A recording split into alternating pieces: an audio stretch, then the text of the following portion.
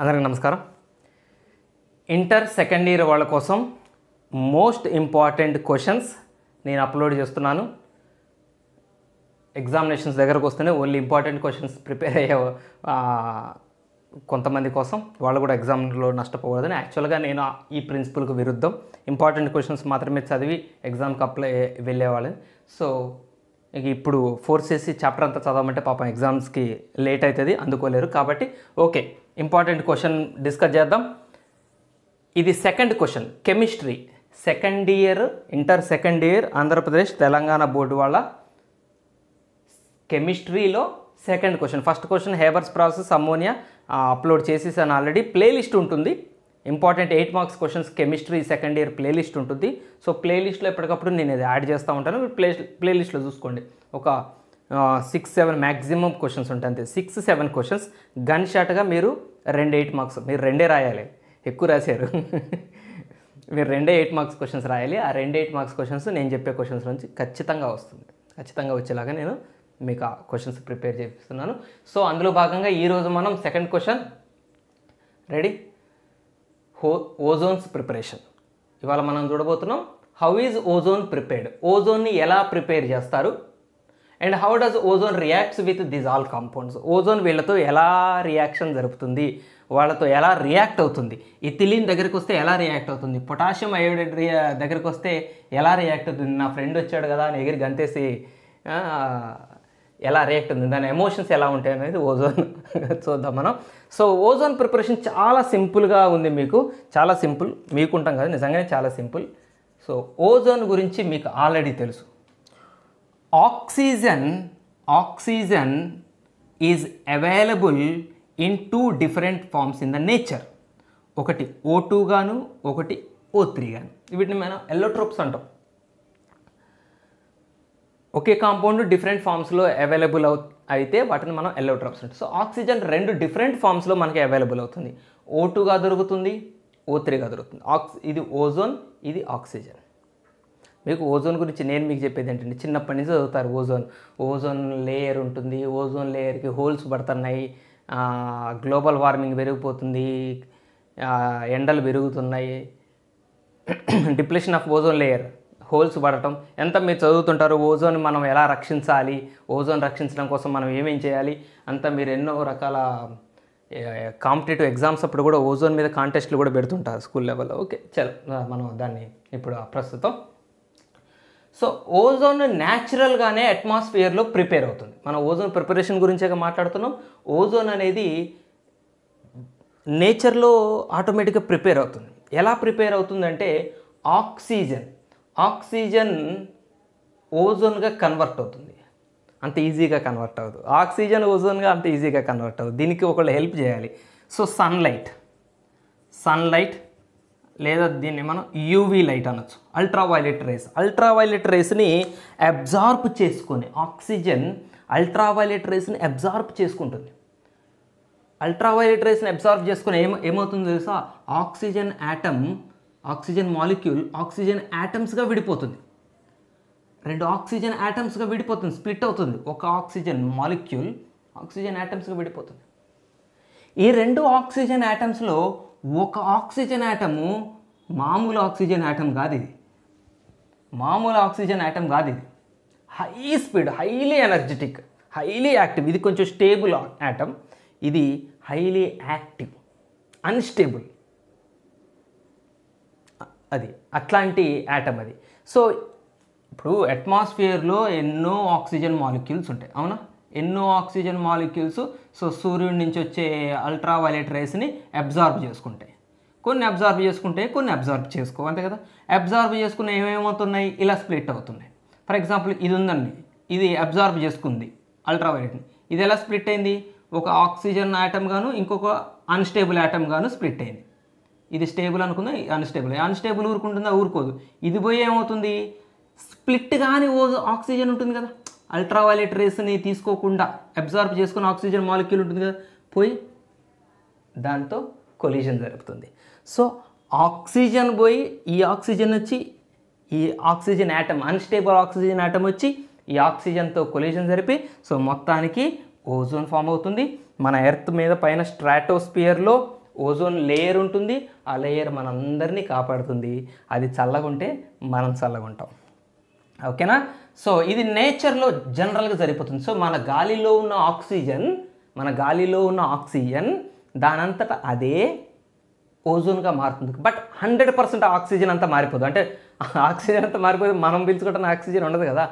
ఒక 10%, 20% ఆక్సిజన్ మాత్రమే ఓజోన్గా కన్వర్ట్ అవుతూ ఉంటుంది ఎప్పుడు నిరంతరంగా. మనమేం కన్వర్ట్ చేయం, మనమేం ఆక్సిజన్ని ఓజోన్గా కన్వర్ట్ చేయం. సన్లైట్ నుంచి వచ్చే యూవీ రేస్ని ఆక్సిజన్ అబ్జర్వ్ చేసుకుని ఓజోన్గా కన్వర్ట్ అయిపోతుంది. ఇది న్యాచురల్ ప్రాసెస్, మన చుట్టూ రోజు జరిగే ప్రాసెస్. మనం చూడడం కాకపోతే కూర్చొని చైర్ వేసుకొని కూర్చొని బయట కూర్చొని మనం ఈ చర్యనంతా, ఈ రియాక్షన్ అంతా మనమే అబ్జర్వ్ చేయం. ఇది న్యాచురల్ ప్రాసెస్. ల్యాబొరేటరీలో కూడా ఆక్సిజన్ని ఓజోన్గా కన్వర్ట్ చేసే ప్రాసెస్ ఉంది. సో మనం ల్యాబొరేటరీ ప్రాసెస్ చూద్దాం. సో ల్యాబొరేటరీ ప్రాసెస్లో ఏం జరుగుతుందంటే when slow dry stream of pure cold, అరే ఎన్ని పేర్లు ఉన్నాయి తెలుసా ఆక్సిజన్కి, ఇన్ని రకాల క్వాలిటీస్ కలిగి ఉండాలి. అది slow dry stream of pure cold oxygen is subjected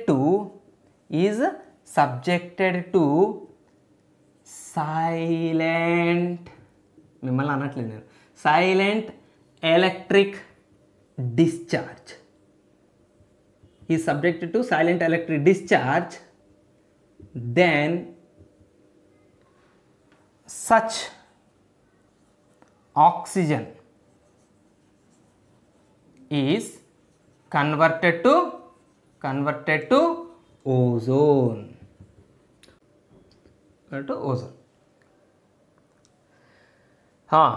ఇప్పుడు ఎన్ని క్వాలిటీస్ చూడండి, చూసారా? ఎలాంటి ఆక్సిజన్ అట అంటే slow dry stream of pure cold oxygen. Oxygen ఎలా ఉండాలట? స్లోగా ట్రావెల్ చేస్తూ డ్రైగా ఉండాలి. అంటే దాంట్లో ఎలాంటి మాయిశ్చర్ ఉండకూడదు, వాటర్ మాయిశ్చర్ ఉండకూడదు, డ్రైగా ఉండాలి. Stream of pure cold oxygen, pure oxygen అయి ఉండాలి, వేరే ఇతర అదర్ ఎలిమెంట్స్ ఉండకుండా pure oxygen. Sir pure oxygen ఎట్లాగో ఆక్సిజనే కదా ఓజోన్గా మార్చేదని మేము ప్యూర్ ఆక్సిజన్ పంపిస్తాం. Cold oxygen, pure cold oxygen. అరే ఆక్సిజన్ ఎందుకు స్లోగా పోవాలి, అసలు ఎందుకు డ్రైగా ఉండాలి, ఎందుకు చల్లగా ఉండాలి? అలాంటి ఆక్సిజన్, సరే అవి ఎందుకు ఉండాలో మనం తర్వాత చూద్దాం. అలాంటి ఆక్సిజన్ ఈ subjected to silent electric discharge. అలాంటి ఆక్సిజన్ ఏం చేస్తారట?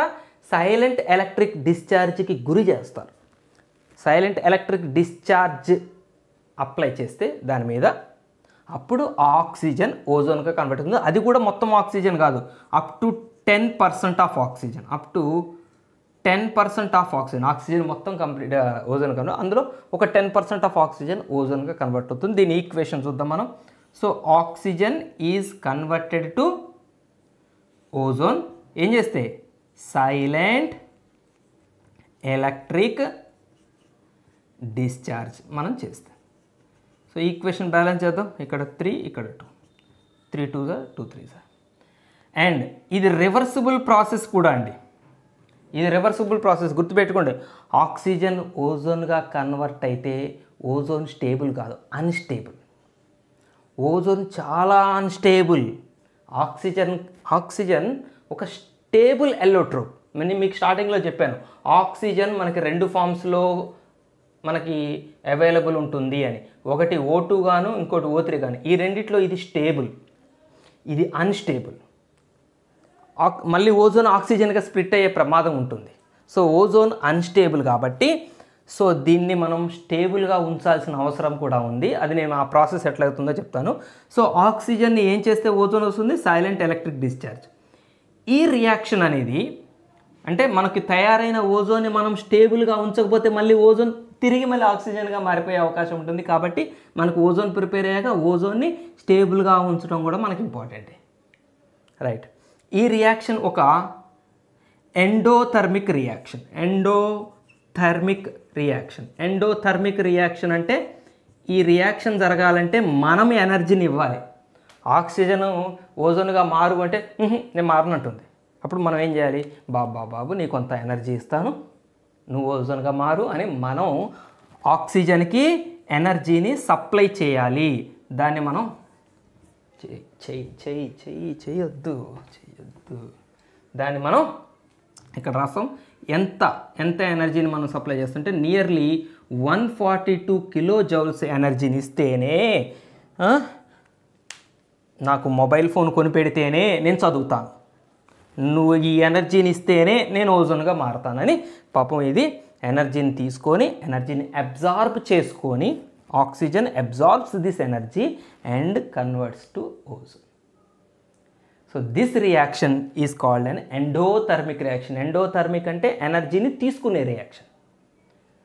రియాక్షన్ జరిగాక ఎనర్జీని రిలీజ్ చేస్తే దాన్ని ఎగ్జోథర్మిక్ అంటాం. అది వేరే విషయం. ఇక్కడ మనకు ఎగ్జోథర్మిక్ లేదు, ఇది ఎండోథర్మిక్ రియాక్షన్.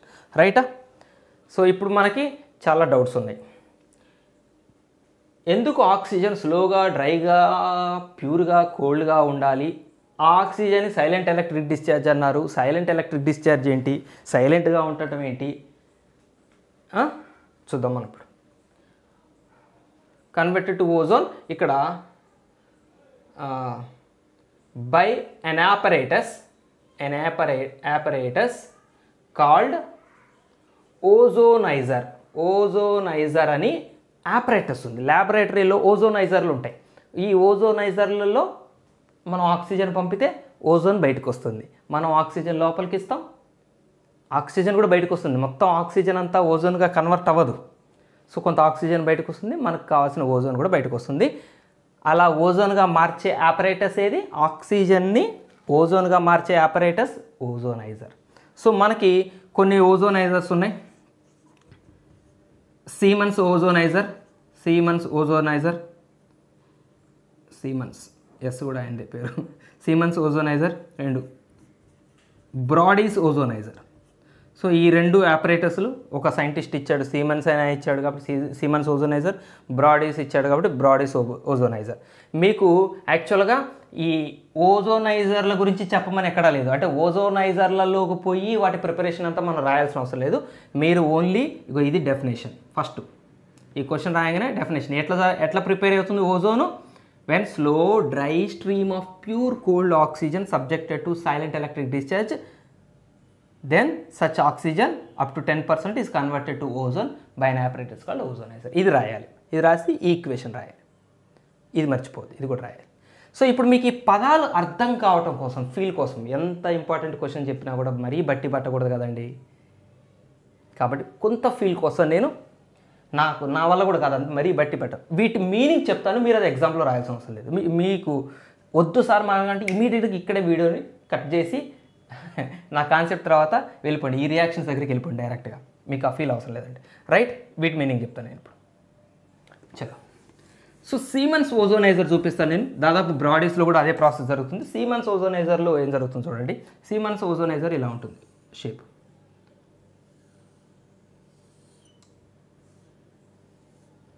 ఇలా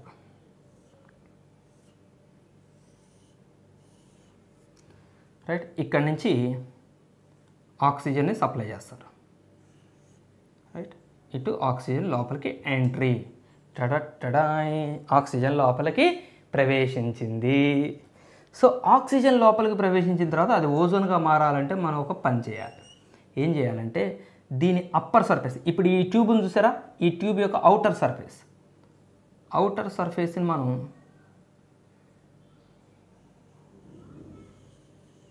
ఒక ఎలక్ట్రోడ్, ఇన్నర్ సర్ఫేస్ ఈ లోపల ట్యూబ్స్ లోపల వైపుకు ఒక ఎలక్ట్రోడ్,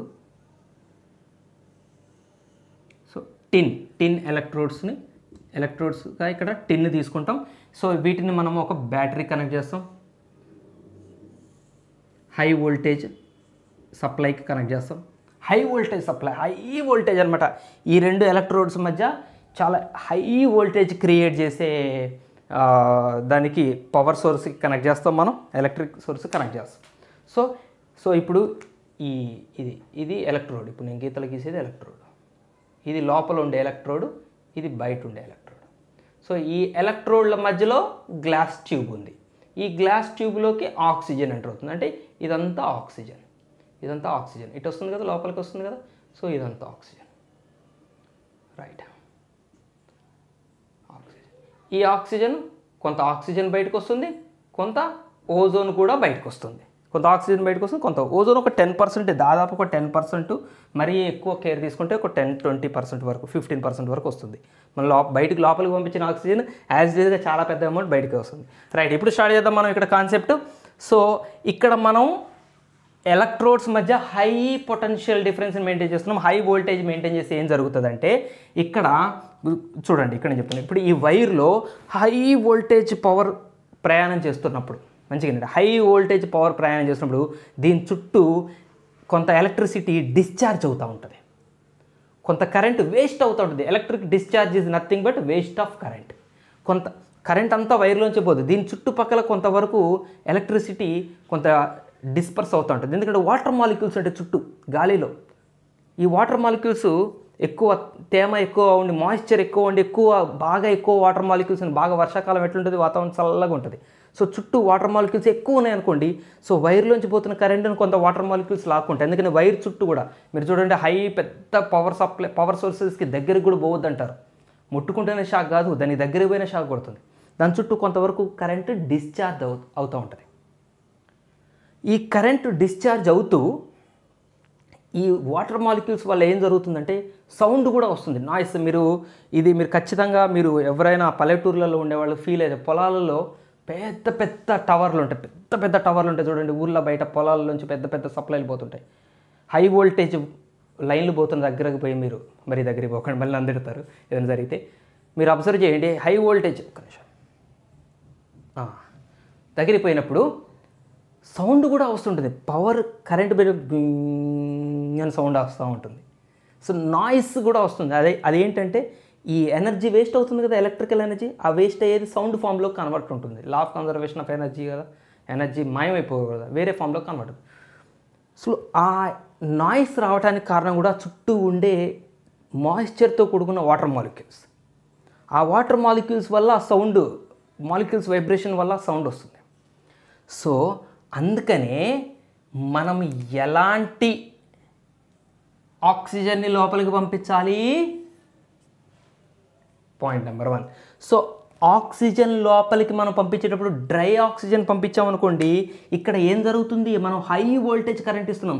సో హై వోల్టేజ్, ఈ ప్లేట్ల మధ్య హై వోల్టేజ్ కరెంట్ ప్రయాణం చేస్తున్నప్పుడు జనరల్గా మాయిశ్చర్తో కూడుకున్న ఆక్సిజన్ ఉంటే ఏమవుతుంది, నాయిస్ వస్తుంది, సౌండ్, బాగా సౌండ్ డిస్టర్బెన్స్ ఉంది.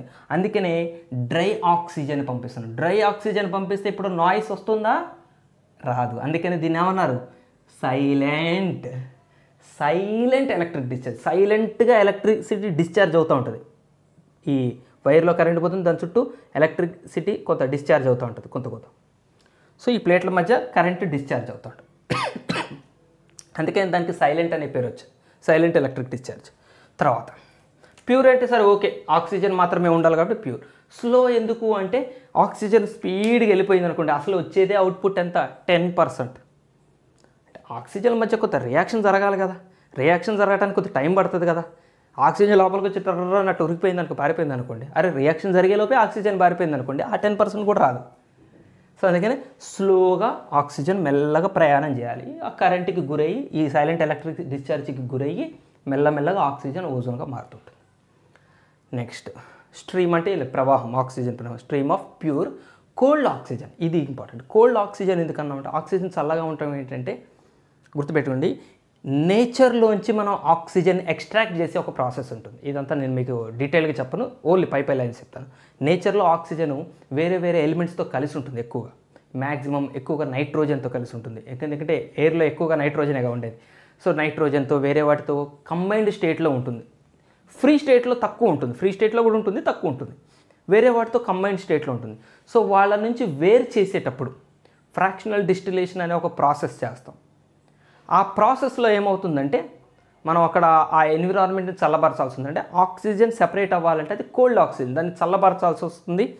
ఆ చల్లబరిచే ప్రక్రియలోనే ఆక్సిజన్ కోల్డ్ ఆక్సిజన్గా చల్లగా మారిపోతుంది. అంటే వేరు చేసే ప్రాసెస్లు. ఎందుకంటే మనకు ప్యూర్ ఆక్సిజనే లోపలికి పోవాలిగా. ఆక్సిజన్తో పాటు నైట్రోజన్లు, ఆక్సిజన్తో పాటు ఆర్గాన్, గాలిలో ఆర్గాన్ కూడా ఉంటుంది కొంత మేరకు అవి కూడా పోకూడదు కాబట్టి ఇంప్యూరిటీస్ పోకూడదు. ప్యూర్ ఆక్సిజన్ లోపలికి పోవాలి కాబట్టి మరి ప్యూర్ ఆక్సిజన్ని మనం ఎక్స్ట్రాక్ట్ చేయాలంటే ఫ్రాక్షనల్ డెస్టిలేషన్ అనే రకరకాల ప్రాసెస్ల ద్వారా తీస్తాం. అలా తీసిన ఆక్సిజన్ కోల్డ్గా ఉంటుంది, చల్లగా ఉంటుంది. సో అందుకని cold oxygen, pure cold oxygen అంటే అదే. ప్యూర్గా ఉన్నది అంటే ఖచ్చితంగా కోల్డ్గా ఉంటుంది. అయింది, అర్థమైందా? Slow dry stream of pure cold oxygen. ఆ ఆక్సిజన్ని ఇలా లోపలికి పంపిస్తే సైలెంట్ ఎలక్ట్రిక్ డిశ్చార్జ్ జరుగుతూ ఉంటే ఈ ప్లేట్ల మధ్య జరుగుతుంటే ఆ డిశ్చార్జ్ మధ్యలో ఉంచి ఆక్సిజన్ ఇలా పోతూ నేను చెప్పాను ఇందాక స్టార్టింగ్లో, ఒక అన్స్టేబుల్ ఆక్సిజన్ ఆటమ్ వచ్చి ఆక్సిజన్కి కొలైడ్ అయ్యి అది ఓజోన్గా మారిపోతుంది. ఈ సైలెంట్ ఎలక్ట్రిక్ డిశ్చార్జ్ పని ఏంటి ఇందులో అసలు అంటే మీకు ఒక మాట చెప్పాను నేను. ఆక్సిజన్ ఓజోన్గా మారుతుంది కానీ అన్స్టేబుల్. ఓజోన్ మళ్ళీ తిరిగి ఆక్సిజన్గా మారే ప్రమాదం కూడా ఉంటుంది, అవునా? సో మనం ఏం చేయాలి? తయారైన ఆక్సిజన్ని స్టేబుల్గా ఉంచాలి. స్టేబుల్గా ఉంచేది ప్రాసెస్ ఇదే. సైలెంట్ ఎలక్ట్రిక్ డిశ్చార్జ్ ద్వారా ఏమవుతుందంటే ప్రొడ్యూస్ అయిన ఆక్సిజన్ని ఓజోన్గా మార్చడమే కాకుండా ఆక్సిజన్ని ఓజోన్గా మార్చడమే కాకుండా ఓజోన్ని స్టేబుల్గా కూడా ఉంచే ప్రాసెస్ ఇది సైలెంట్ ఎలక్ట్రిక్ డిశ్చార్జ్. సో మీకు ఫీల్ కోసం చెప్పాను ఈ ప్రాసెస్ అంతా. సైలెంట్ ఎలక్ట్రిక్ డిశ్చార్జ్ అంటే ఏంటో మీకు మరి తెలియకుండా మరీ బట్టి పట్టడం బాగోదు. సో ఇదంతా మీకు ఎగ్జామినేషన్ కోసం లేదు, 8 మార్క్స్ క్వశ్చన్కి అవసరం లేదు. సో 8 మార్క్స్ క్వశ్చన్కి స్టార్ట్ చేస్తే ఏం చేయాలి? ఫస్ట్ ఓజోన్ ప్రిపరేషన్లో when slow dry stream of pure cold oxygen is subjected to silent electric discharge then such oxygen is converted to ozone by an apparatus called ఓజోనైజర్. Equation వచ్చి O2 gives O3 balancing 3:2 and ఇక్కడ energy absorb అవుతుంది సుమారుగా 142 kilojoules energy absorb అవుతుంది. Silent electric discharge గురి చేస్తుంది. ఇది reversible process కూడా, మీరు రివర్స్ కూడా పెట్టచ్చు. మనకి ప్రిపరేషన్లో ఉన్నాం కాబట్టి ఒక యారో పెడతాం, యాక్చువల్గా reaction reversible reaction.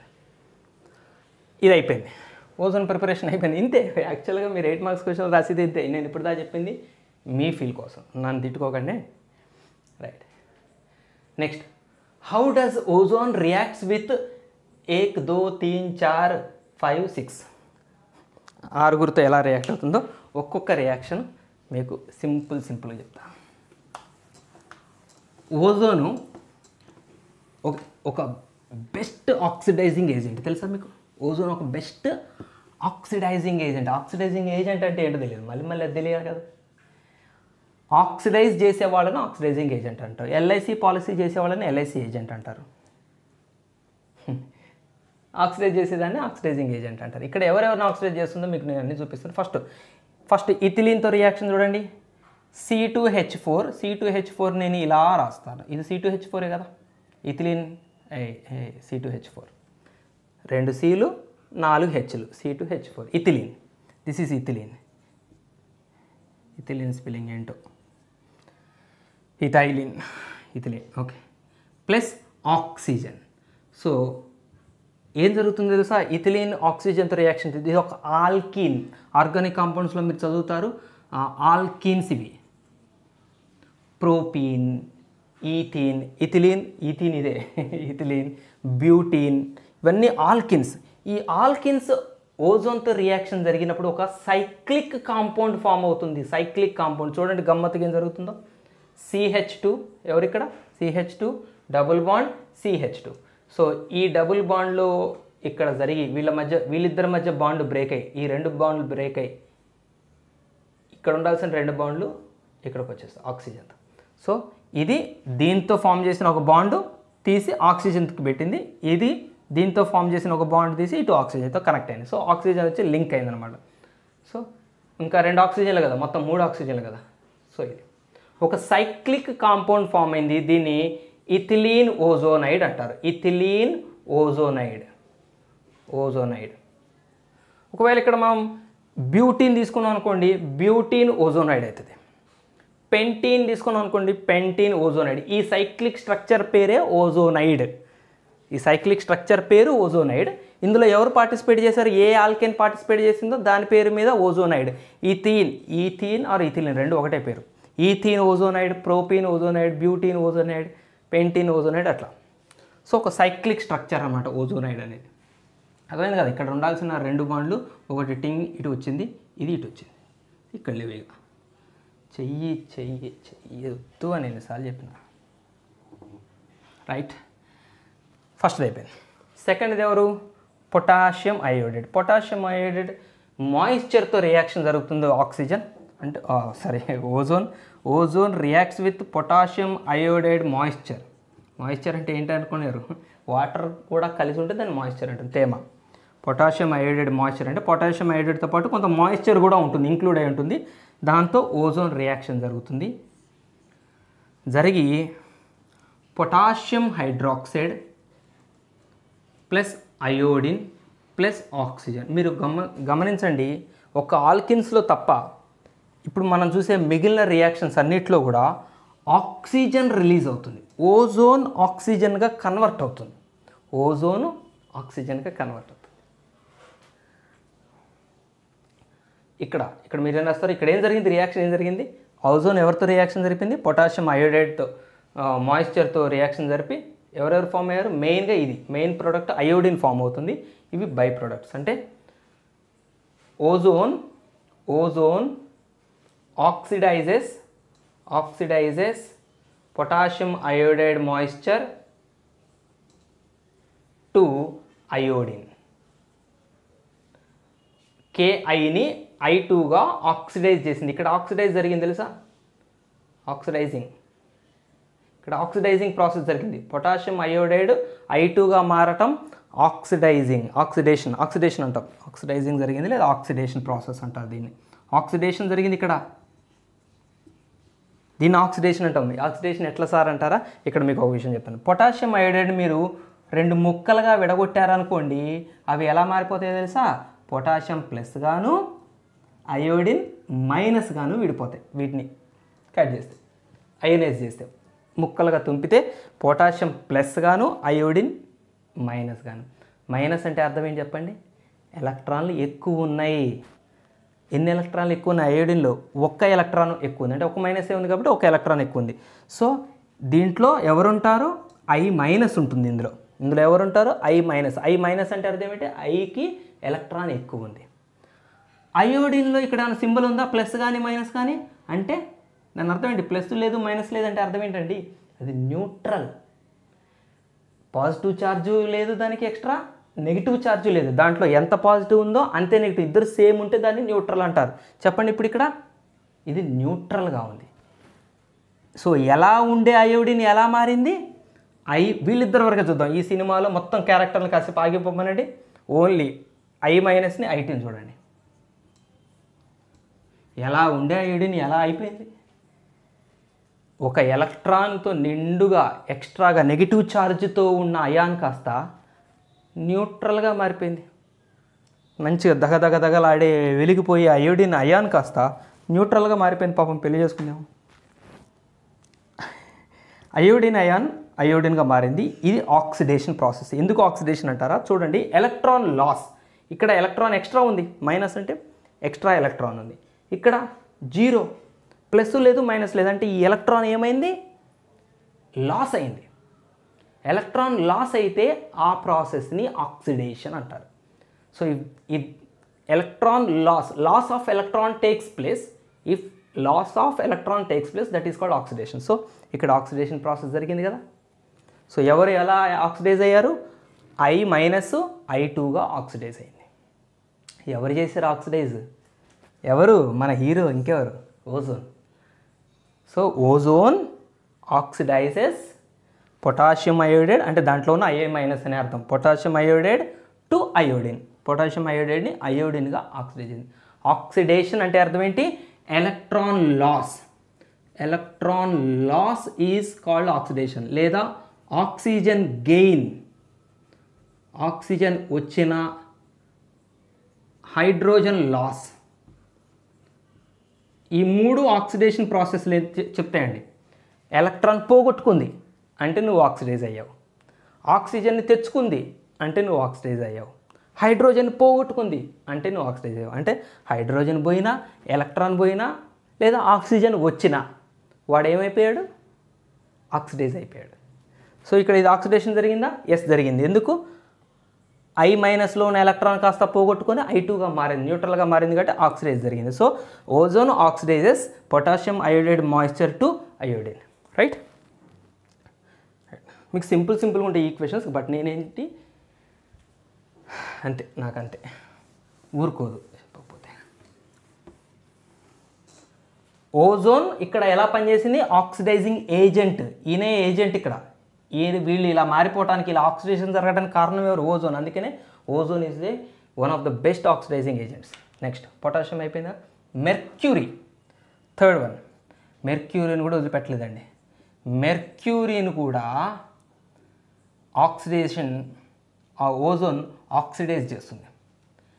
Hg2O plus O2. Oxygen release అవుతుంది, ప్రతి రియాక్షన్లో ఆక్సిజన్ రిలీజ్ అవుతుంది, ఓజోన్లోంచి ఆక్సిజన్ వెళ్ళిపోతుంది. ఓకేనా, ఇది థర్డ్ రియాక్షన్. ఒక స్పెషల్ రియాక్షన్ తెలుసా థర్డ్ది, ఇది చాలా special reaction.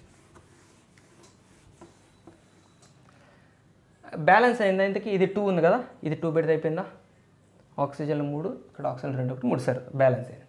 So this process is called tiling of mercury. Tiling of mercury, దీన్ని టైలింగ్ ఆఫ్ మెర్క్యూరీ అంటారు ఈ ప్రాసెస్. నేను చెప్తాను ఏంటో. సో మొత్తానికైతే ఇక్కడ కూడా జరిగింది ఏంటి, ఆక్సిడేషన్. ఎవరెవరిగా మారిపోయారు, మెర్క్యూరీ కాస్త మెర్క్యూరస్ ఆక్సైడ్గా, మెర్క్యూరీ కాస్త మెర్క్యూరస్ ఆక్సైడ్గా ఆక్సిడేషన్ జరిగింది. ఎవరు చేశారు ఈ ఆక్సిడేషను, మళ్ళీ మన ఏజెంటే, oxidation ఏజెంటే, oxidising ఏజెంటే. So ozone oxidises, ఎవరిని ఆక్సిడైజ్ చేసింది, ఆక్సిడైజెస్ మెర్క్యూరీ టు మెర్క్యూరస్ ఆక్సైడ్. ఇక్కడ ఆక్సిడేషన్ మీరు ఎట్లా కన్ఫర్మ్ చేశారు, ఎలక్ట్రాన్లను కోల్పోయినా, హైడ్రోజన్ని కోల్పోయినా, ఆక్సిజన్ని ఇంటికి తెచ్చుకున్న ఆక్సిడేషన్. సో మెర్క్యూరస్ ఆక్సైడ్గా మారింది అంటే ఆక్సిజన్ వచ్చి చేరింది, ఆక్సిజన్ ఇంటికి తెచ్చుకుంది, అందుకనే ఇది కూడా ఆక్సిడేషన్ ప్రాసెసే. ఓజోన్ దీనికి సాక్ష్యం కాదు, అదే చేసింది ఆక్సిడేషన్, అదే చేసింది. దాని సంగతి మీరు తర్వాత చూడండి. ఈ ప్రాసెస్ని ఏమన్నా టైలింగ్ ఆఫ్ మెర్క్యూరీ అన్న. టైలింగ్ ఆఫ్ మెర్క్యూరీ అని ఎందుకు అన్నారో తెలుసా, మీరు మెర్క్యూరీని ఎప్పుడైనా చూసారా, పాదరసం ఎప్పుడైనా చూసారా, మన థర్మామీటర్లో వాటిల్లో ఉంటుంది. మీరు పాదరసం నేల మీద పడేశారనుకోండి, మీరు లేకపోతే యూట్యూబ్లో మీరు సెర్చ్ చేయండి, గూగుల్లో సెర్చ్ చేయండి, పాదరసం లేకపోతే వీడియోలు బోల్డ్ ఉంటాయి, మెర్క్యూరీ వీడియోలు బాగుంటాయి. పాదరసం మనం నేల మీద పోసామనుకోండి, నేల మీద పాదరసం ఒక బాల్ లాగా మారిపోతుంది. యాక్చువల్గా లిక్విడ్ స్టేట్లో ఉంటుంది మెర్క్యూరీ. లిక్విడ్ ఇట్లా పరుచుకోవాలి కదా, మనం నీళ్ళు నేల మీద పోస్తే ఏమవుతుంది, నీళ్ళు ఏమన్నా గుండ్రంగా బాల్ లాగా ఉండిపోతాయి, లేదు నేల మీద పరుచుకుంటాయి. కానీ మెర్క్యూరీ అట్లా కాదు, దీనికి సర్ఫేస్ టెన్షన్ ఎక్కువ, దానికి అది బాల్ లాగా మారిపోతుంది. సో ఇలా బాలులాగా మారిపోయిన, జనరల్గా బాలులాగా ఉండే మెర్క్యూరీ ఆక్సిజన్ వచ్చి చేరగానే, మెర్క్యూరీకి ఆక్సిజన్ అంటానండి ఊరికి నేను, మెర్క్యూరీకి ఓజోన్ వచ్చి చేరగానే ఇది కాస్త ఎలా మారిపోయింది, మెర్క్యూరస్ ఆక్సైడ్గా మారిపోయింది. మెర్క్యూరస్ ఆక్సైడ్ నేల మీద పరుచుకుంటుంది, దీనికి సర్ఫేస్ టెన్షన్ తగ్గిపోతుంది. సో నీళ్ళలాగా డిస్ట్రిబ్యూట్ అయిపోతుంది. అప్పటిదాకా చక్కగా బాల్గా ఉన్నది మనం ఓజోన్ తీసుకొచ్చి దీని మీద వేయగానే స్ప్రెడ్ అయిపోతుంది. సో అది ఒక్కసారే జరగకుండా ఇలా జరుగుతుంది. ఇది ఫస్ట్ బాల్ లాగా ఉంటుంది. ఆ బాల్ లాగా ఉన్న తర్వాత మెల్లమెల్లగా ఆ బాల్ యొక్క సైజులు తగ్గించుకుంటూ ఇట్లా స్ప్రెడ్ అయిపోతుంది. నేల మీద ఇలా మనం నీళ్లు పోస్తే నేల మీద ఎట్లా స్ప్రెడ్ అయితే అట్లా స్ప్రెడ్ అయిపోతుంది. ఒక తోకలాగా ఉంది కదా ఇక్కడ ఆకారం, అందుకని దీన్ని టైలింగ్ ఆఫ్ మెర్క్యూరీ గ్రాడ్యువల్గా పరుచుకుంది. బాల్ సైజ్ తగ్గి ఫ్లాట్గా అయిపోయి పరుచుకుంది. సో అందుకని దీనికి టైలింగ్ ఆఫ్ మెర్క్యూరీ అని నామకరణం చేశారు. ఇది సో ఇక్కడ కూడా ఆక్సిడేషన్ జరిగింది. ఆక్సిడేషన్ జరగడానికి కారణం కూడా ఓజోనే. ఆ పాపం కూడా ఓజోన్ది, పాపము పుణ్యం. రైట్, నెక్స్ట్ ఎవరు, మెర్క్యూరీ అయిపోయింది. Lead sulphide.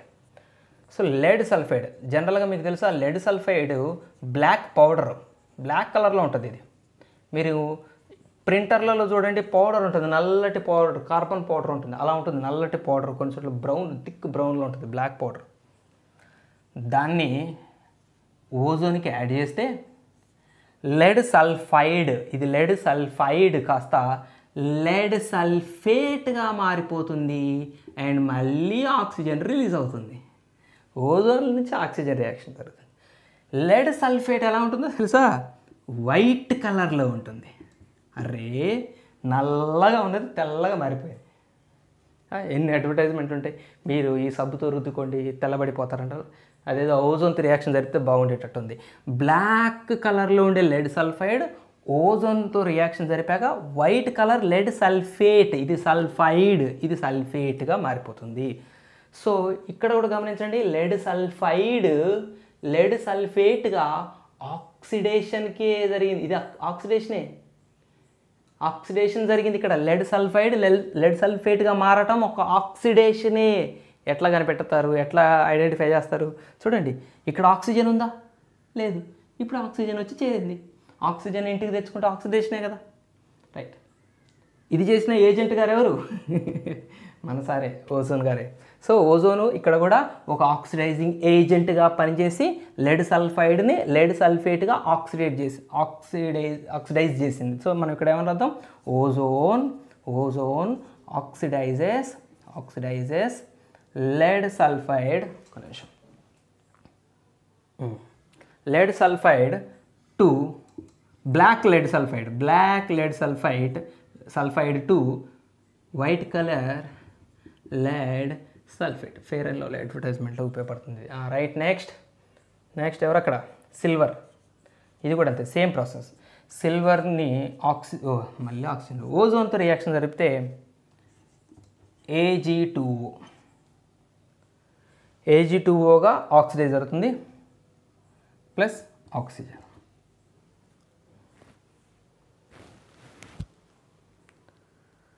టూతో మల్టిప్లై చేస్తే సరిపోతుందిగా, equation balance అయిపోతుందిగా, right. So AG కూడా ఇక్కడ ఏమైంది? ఆక్సిడైజ్ అయింది. ఎట్లా గుర్తుపెట్టారు? ఇది ఆక్సిడేషనే కానీ ప్రాసెస్ మనం ఎట్లా ఐడెంటిఫై చేస్తాం? సో సిల్వర్ ఆక్సైడ్గా మారిపోయింది. ఆక్సిజన్ వచ్చి చేరింది, ఆక్సిజన్ వచ్చి చేరితే ఇది ఆక్సిడేషన్. సో మీరు ఇక్కడ రాసిన లైనే ఇక్కడ కూడా రాయండి మీరు. So ozone oxidises silver to silver oxide,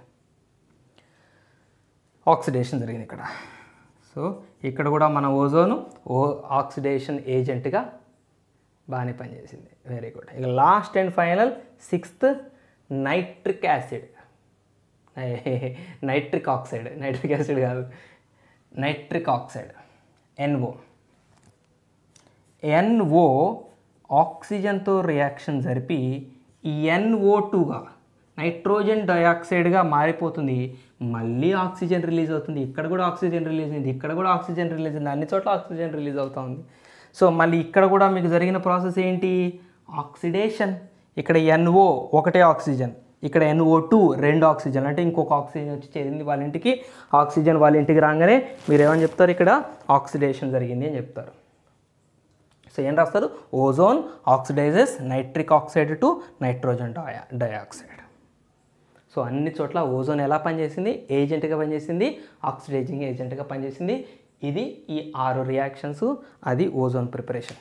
ఓకేనా? So feel good, happy ending, happy learning and bye bye. జై హింద్.